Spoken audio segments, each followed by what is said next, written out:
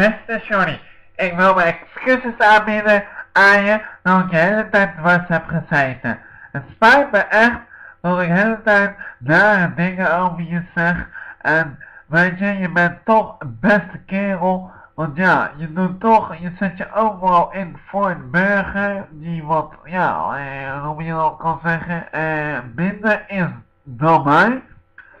En sorry daarvoor, want ik ben gewoon klaar en heftig en ik zit gewoon te veel mensen dwars. En zogenaamde Haagse saamhorigheid, daar heb ik nog wel heel wat van te leren. En jij hebt mij dat geleerd, John.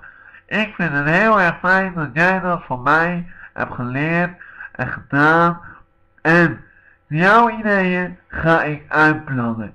Zoals ik ga heel mijn tuin helemaal kort stoeien en ga alleen maar stekjes erin zetten. Alleen maar laten groeien.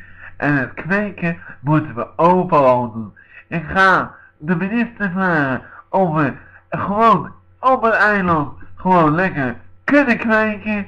En of we lekker met z'n allen gezellig een lekker barbecue kunnen houden. En lekker een dikke jonko kunnen roken.